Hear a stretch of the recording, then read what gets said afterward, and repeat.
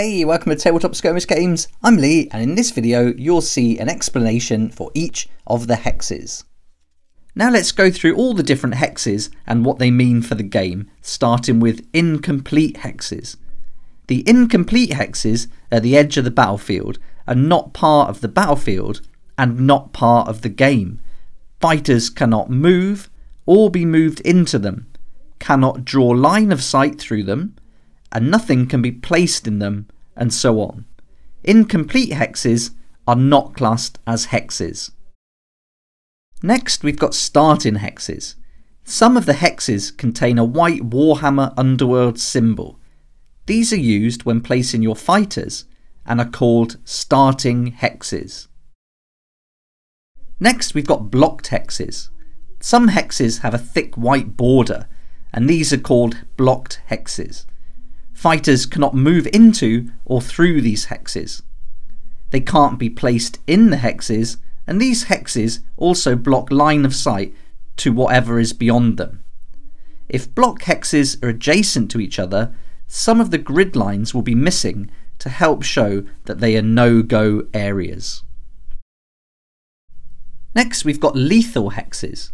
Some hexes have a red border. These are the lethal hexes.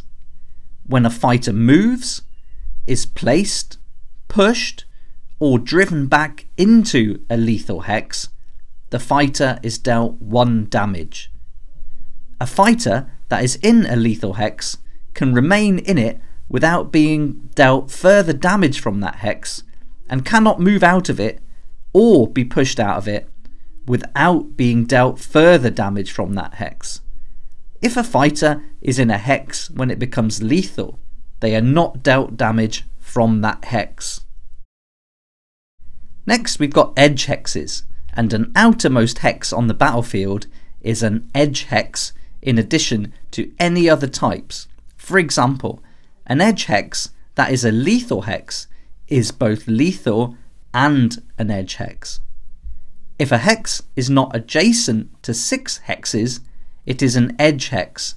Remember that incomplete hexes are not hexes. We also have occupied hexes. A hex that contains a fighter is an occupied hex in addition to any other types. For example, a lethal hex that contains a fighter is both lethal and occupied. A single hex cannot contain more than 1 fighter. Finally, we have empty hexes. If a hex is not occupied or blocked, it is an empty hex, in addition to any other types. Again, for example, a lethal hex that is not occupied is both lethal and empty. These quick reference rules guides are taken from my main How to Play Warhammer Underworlds series. So if you're looking for more in-depth rules that cover everything you need to know to play the game, then come and join me on my channel to watch that series in full.